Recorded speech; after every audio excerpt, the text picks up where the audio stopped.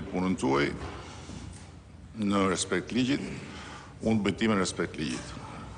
Dhe do t'ju sugjeroja që në këtë komision të mos eksportoni debatin parlamentar apo debatin televiziv. Po ky është një sugjerim. Mbetet në tagrin tuaj nëse do ta bëni ose jo. Mendoj që komisioni është shumë i rëndësishëm. Ky komision, unë i kam dhënë mbështetje plot.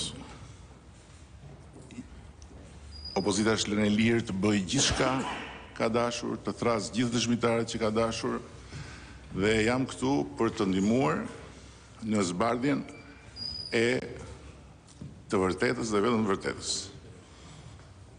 Nëse dëshironi që të bëhemi tillë deri në fund, respektoni ligjin edhe ju. Nëse do të bëni zgjedhjen që keni bërë në ditë tjera, unë do t'ju përgjigjem po ashtu. Por besoj që nuk do të jetë një punë e shëndetshme e komisionit. Tani po kthehem te pyetja juaj. Jo, patjetër mundeni.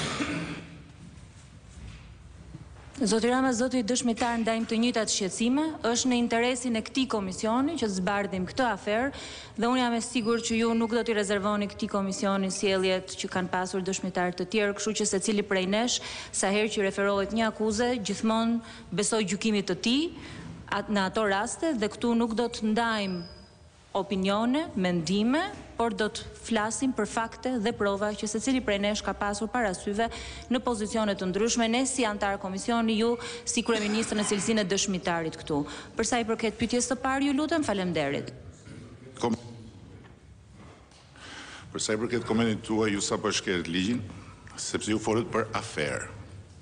Unë nuk kam ardhur këtu për të zbardhur ndonjë aferë. Afera është në opinionin tuaj, të cilën e keni shprehur në parlament, e keni shprehur në televizion, e keni shprehur në rrjetet sociale, po këtu nuk mund ta shprehni, sepse këtu jeni antar të një komisioni që ka thirrur një dëshmitar. Ju bëni të gjitha pyetjet tuaja dhe opinionet tuaja shprehni në raport, se unë nuk kam ardhur këtu për asnjë aferë, që t'jemi të qartë. Vazhdojmë me pyetjen. Zoti Rama, zoti dëshmitar, ju në cilësinë e kryeministrit keni miratuar një ligj për pronarët përfitues. A është Lefter Kokaj që ka përfituar 4 milionë euro nga kontratat koncesionare, një nga pronarët përfitues?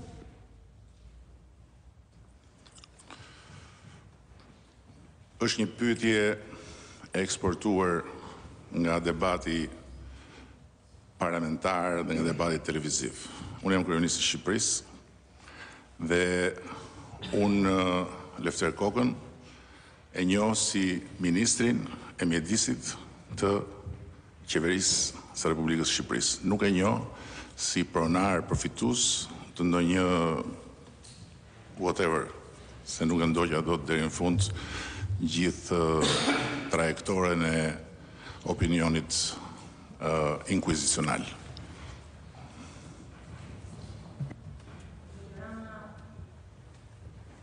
Zoti Rama, zoti dëshmitar, unë kam 51 pyetje, do përpiqem që t'jem shumë korekte, pa e tejkaluar me komente, ju lutem përgjigjet koncize dhe ndihmojmë dhe kohën e gjithë kolegëve që kanë dëshirë që të flasin. Faleminderit. A është Algji Bllako, i cili përmes babait të tij është faktuar në këtë komision, ka përfituar rreth $150.000 një pronar përfitues për këtë koncesion? Unë të shmoj shumë disponibilitetin tuaj, po përsërim duhet ju them se shkelet ligjin. Ju nuk keni faktuar asgjë në këtë komision, ju keni krijuar një opinion tuaj, të cilin mbaheni për vete, dhe shkruajni në raportin përfundimtar. Faktet këtu, mendoj unë, janë ato që kemi ardhur të ballafaqojmë bazuar në dokumenta, jo në opinionet krijuara mbi spekulime që secili ka të drejtën e vet t'i bëjë për të dalë në konkluzione. Kështu që nuk shoh asnjë lidhje deri tani midis pyetjeve dhe rolit për cilin unë kam ardhur këtu. Zoti Rama, zoti kryeministër, zoti dëshmitar, a është Arben Ahmetaj një mik i afërt me 3 përfituesit e inceneratorëve, një nga pronarët përfitues sipas ligjit që ka miratuar së fundmi kuvendi? Unë e kuptoj që Big Brotheri në këtë periudhë ka krijuar një audiencë shumë të madhe dhe mbase dhe mes nesh ka pasur që e kanë ndjekur, por se kush është miku i kujt, se kush fle me kë, se kush zgjohet me kë, nuk janë të parashikuara në dispozitat kushtetuese të rolit të Kryeministrit të Republikës së Shqipërisë dhe me që ju mu drejtuat si zoti Rama, zoti dëshmitar dhe zoti kryeministër, unë po e përgjigjem. Si kryeministër, kjo është jashtë kompetencave të mia që të informohem dhe të studioj miqësitë e secilit për jush me secilin për jush. Si dëshmitar, mendoj që ju përsëri po shkeni ligjin. Ndërsa si zoti Rama, po ju them që jam i pa interesuar, qur kam qenë se tani kanë dalë në mod pantallonat e shkurtra në kohë dimri, me pantallonat e shkurtra se çfarë bëjnë tjerët dhe kam refuzuar të jap llogari se çfarë bëj vet në jetën private. Zoti Rama, zoti dëshmitar, unë e di që ndoshta me batuta mund t'jeni shumë mirë, edhe me propagandë. Unë kam lidhje me fakte, me shifra, me argumenta, me dëshmi që kam dëgjuar në këtë komision. Do ju kërkoja me shumë gentiles që ne të vazhdojmë me pyetjet duke evituar çdo koment.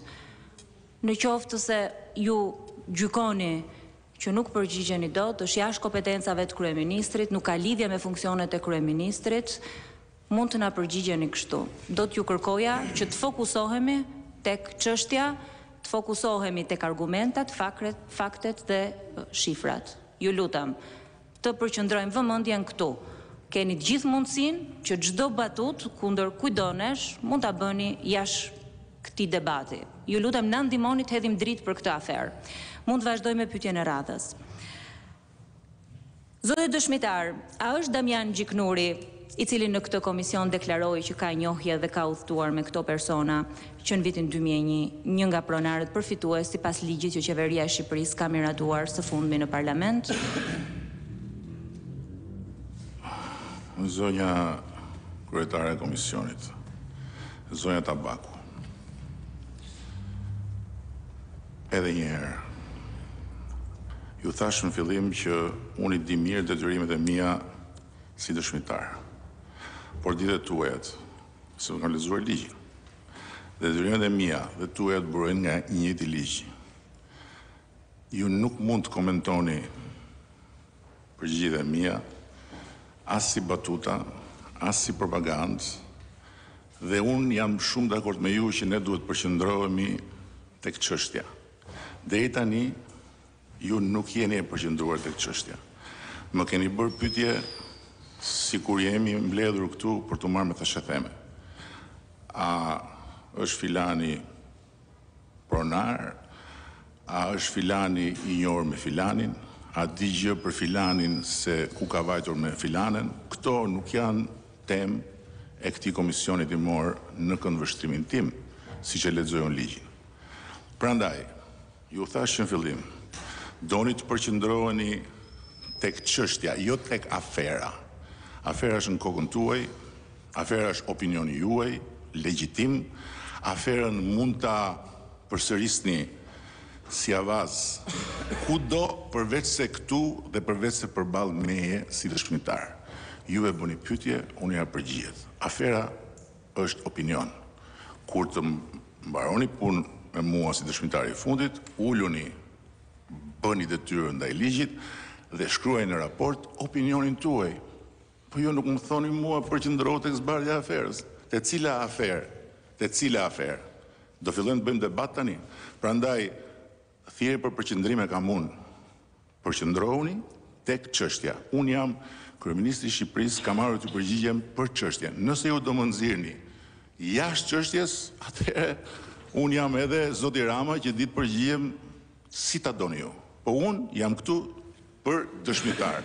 Nuk ka nevojë të drejtoheni me tre emra, se më krijoni një tre fishim të përgjigjes, mu drejtoni zoti dëshmitar ose dëshmitar, pa zoti fare se s'ka në një rëndësi të madhe. Kjo është pyetja, unë do ja përgjigjen strikt sipas ligjit. Nëse ju doni të eksportoni këtu debatet që keni muaj tërë që i bëni dhe statuset e Facebookut, bëjeni, po jeni shkeljet ligjit dhe mbi të gjitha nuk do i shërbeni misionit që ka ky komision. Unë këtu jam. Nuk do lëviz. Si të doni ju? Zoti dëshmitar, aferën e përmendët ju, unë nuk po flas për njerëz rruga. Po flas për zëvendës kryeministrin tuaj, po flas për ministrin tuaj, po flas për sekretarin e përgjithshëm Partisë Socialiste, po flas për zyrtar me pushtet. Lideri mban përgjegjësi, lideri nuk thotë që është individuale, lideri përgjigjet për vendimet e qeverisë, lideri përgjigjet njëkohësisht edhe për implikimet dhe ndikimin që kanë lidhjet miqësore në vendimarrjen publike me ndikim në buxhetin e shtetit. Unë e kuptoj që kjo mënyrë të foluri, kjo propagandë, këto numra kanë krijuar show ndoshta gjithmonë për shqiptarët. Po jo për mua, unë ju thash dhe një herë, unë shifra, fakte di, të lexoj këto dokumenta di, dëgjoj dëshmiti. Ju kërkoj dhe një herë, ashtu siç sugjeruat ju në fillim, të fokusohemi tek çështja. Dëshmitar, a jeni ndjeni të faktit se me vendimin për ndërtimin e inceneratorëve, Shqipëria është në kundërshtim me direktivën e Bashkimit Evropian për trajtimin e mbetjeve dhe kjo çështje është ngritur në 3 progres raportet e fundit? Zonjë, fjalën aferë e përmendët ju, jo unë, që t'jemi të saktë se na ndjek gjithë publiku. Nuk fjalën aferë e përmendët ju, por mbase fjala aferë juve ju është bërë si shenjë piksimi dhe e fusni në mes fjalisë dhe nuk jeni e vetëdijshme për të. E para, e dyta, ju thatë tani që unë nuk mund të them që këto janë gjëra individuale. Unë nuk fola për në gjë individuale. Ju përsëri e keni mendjen çka keni dëgjuar jashtë sallës. Jo, e the. Të lutem, mos më të bëjmë një marrëveshje fjale për shtypjet tuaja janë pa interes për mua, zonja Tabaku. Unë dua vetëm kaq. Ju flisni, unë nuk ju ndërpres. Kur flasur mos ndërprisni. Dhe mbi të gjitha ju kujtoj që nuk është një sallë e mbyllur, është një arenë e hapur ku gjithë publiku na shikon, gjykon publiku. Dhe publiku na dëgjon, edhe ju dhe mua. Ju e përmendë fjalën aferë përsëri. Ju thatë që mos thuaj që përgjegjësia është individuale, se ku e thash unë këtë? Thash është individuale se kush rri me kë, kush shkon me kë, po. I mbetem që kjo është individuale. Dhe ju folë për vendime qeverie. Deri tani nuk më keni pyet për asnjë vendim qeverie, kështu që unë nuk pash se ku ju shmanga ndonjë pyetje për një vendim qeverie. Deri tani më keni pyet, a digjet ti që njëri është ortak pronar atje, a digjet ti që njëri njeh njërin dhe me një tjetër kanë shkuar të tre atje, a digjet ti që ky tjetri, këto nuk janë çështjet e mia. Dhe përgjegjësitë e liderit pastaj është mirë t'i lëm për në një bisedë tjetër, se nuk është këtu vendi, se kam përshtypjen që do ishte një bisedë jashtë teme dhe e parahatshme për ju. Kështu që të kthehemi tek Bashkimi Evropian. Jo, Bashkimi Evropian nuk është kundër.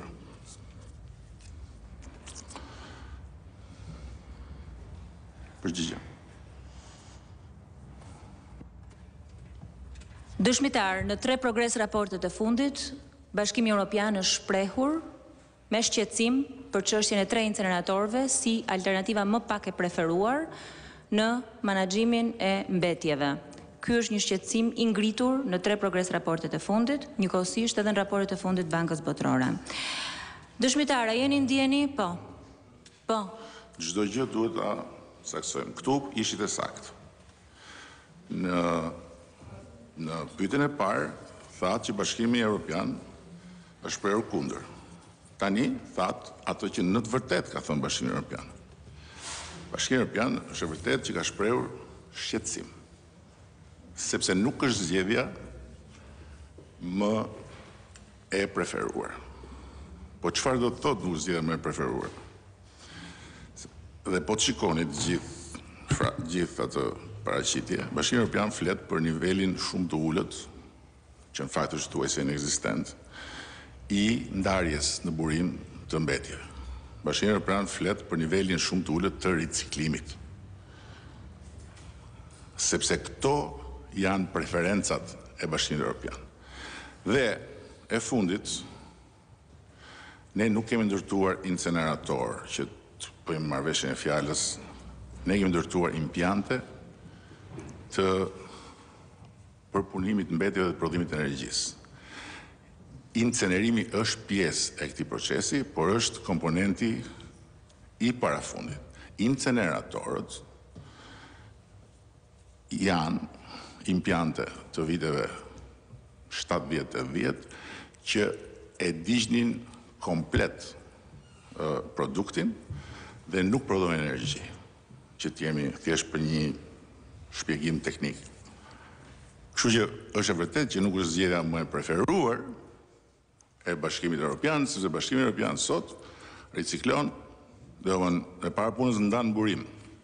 E dyta riciklon masivisht, por në ndërkohë, edhe në vendet me standardet më të larta të mjedisore, siç është Suedia, siç është Danimarka, për të mos folur për vende të tjera, impiantet e prodhimit të energjisë përmes mbetjeve janë aty dhe vazhdojnë ndërtohen sot e gjithë ditën. Edhe ju ishit shumë i saktë, sepse për momentin nuk ndodh asnjë incenerim. A jeni në dieni të faktit që Ministri dhe Agjenci të Shtetit Shqiptar... Zonja Tabaku, të lutem. Po, ju lutem. Jo, se ka lutem. Unë nuk thash, unë nuk e thash, dhe pse më vini në gojë gjëra që unë nuk i thash. Po unë nuk ju ndërpreva, zoti Rama, me qetësi ju lutem. Jo, me qetësi. Nuk ju ndërpreva. Qetësia, jo. Po ta përfundoj logjika, do keni gjithkohën që kishit. Ju do të hiqni dorë nga citimi i shtrëmbër i fjalëve të mia që ne vazhdojmë. Zoti Rama. Shumë e thjeshtë. Zoti Rama, keni gjithë mundësinë, të gjithë audiencën, të gjithë kohën për t'i shpjeguar në këtë podium, po edhe në podiume të tjera. Nuk do t'ja u heq asnjëherë fjalën, nuk do t'ja u ndërpres asnjëherë fjalën, vetëm ta dëgjojmë njëri tjetrin deri në fund. Është e drejtë sot nuk ka proces incenerimi, ashtu siç deputetët e këtij komisioni e kanë parë, nuk po ndodh akoma ky proces. A jeni në dieni të faktit që Ministri dhe Agjenci të Shtetit Shqiptar me datën 16 dhjetor kanë hapur garën dhe kanë mbyllur garën, kanë deklaruar 17 procedura të ndryshme, akte, jo vendime, akte, kanë hapur ankesat, kanë mbyllur ankesat në një sistem të ngritur nga qeveria juaj, qoftë online, për vendimin e qeverisë të datës 17 dhjetor? Zonja Tabaku, unë nuk bëra asnjë ironi kur thash që ju ishit e saktë në herën e dytë kur solët në vëmendje raportin e Bashkimit Evropian. Dhe ndërhyrja ime kishte të bënte me faktin që ju ironizuat ose më saktë keq cituat, pastaj a e bët me qëllim, a e bët sepse është çështje inercie dhe nuk po ambientoheni dot me komunikimin që unë po kërkoj, por thatë që është e saktë që aty unë se thash fare këtë gjë, nuk e thash. Kështu që mos më vini në gojë gjëra që unë nuk i thash dhe ju lutem shumë, mos thoni gjëra që ju i keni opinione. Këto janë opinionet tuaja, nuk i interesojnë njeriu në këtë komision opinionet e askujt përveç se dëshmit. 16 orë e kanë mbajtur Komisionit Hetimor sekretaren e shtetit në Kongresin Amerikan, 16 orë, dhe merrni shikoheni pyetje, dhe në fund përgjigjeve s'kam më pyetje, shumë faleminderit. Nuk ka aty komente. Komenton afera, kjo e ku je këtu, me kë po flet. Për sa i përket pyetjes lidhur me 17 vendimet dhe me gjithka, po procedurë, për nuk ka rëndësi, ishin vendime deri pardje, pardje u bën procedura, ju i keni marrë gjitha këto përgjigje nga dëshmitarët paraardhës. Unë jam Kryeministri i Shqipërisë dhe gjatë ju sqaroj se çfarë bën Kryeministri, me që ju më folët për çfarë do të bëj lideri. Kryeministri zgjidhet për të udhëhequr. Dhe të udhëheqësh do të thotë çfarë dhe pse. Çfarë do bëjmë? Ku do shkojmë? Çfarë do bëjmë? Dhe pse do bëjmë këtë gjë? Dhe pastaj si do ta bëjmë këtë gjë? Ka një makinë të tërë shtetërore që është aty për të bërë punën e vet me të gjitha hallkat e një zinxhiri. Dhe kjo makinë shtetërore, sikundër ka dalë gjatë gjithë këtyre ditëve detyrën e vet. Kjo është ajo që unë mund t'ju them dhe nuk kam asnjë arsye në botë sot t'i vë presje apo pikë presje të gjitha pikave që janë vendosur këtu nga të gjithë dëshmitarët paraardhës, qofshin në rolin e ish ministrit, ish ministrave, sekretarit përgjithshëm. I keni marrë këto përgjigje. Unë kam ardhur të dëshmoj si Kryeministër i Republikës së Shqipërisë. Do t'ju kërkoja që t'i evitonit komentet ashtu siç dhe unë po i evitoj komentet. Kur flasim për një makineri shtetërore, sigurisht flasim për përgjegjësitë kësaj makinerie shtetërore. Çuditërisht në këtë komision ka ndodhur diçka shumë e çuditshme. Që nga administratorët e kompanive për cilët ju nuk mbani përgjegjësi, por deri tek zyrtarët e shtetit kanë pasur një amnezi totale për këtë çështje. Nuk mbajnë mend, nuk i kujtohet, nuk dinë. Për këtë arsye ja u përsërita edhe një herë ju këtë pyetje. Ju mund të refuzoni që t'i përgjigjeni. A mbani mend mbledhjen e qeverisë me datën 17 dhjetor kur ka kaluar vendimi i Këshillit Ministrave numër 907 për mbështetjen dhe miratimin e financimit paraprak për kontratën koncesionare të trajtimit të mbetjeve në qytetin e Elbasanit? Zonja Tabaku, opinioni juaj lidhur me amnezinë është opinioni juaj personal. Nuk keni pse e ndani me mua se nuk më intereson fare. Dhe unë nuk refuzoj të përgjigjem asnjë pyetje. Asnjërs.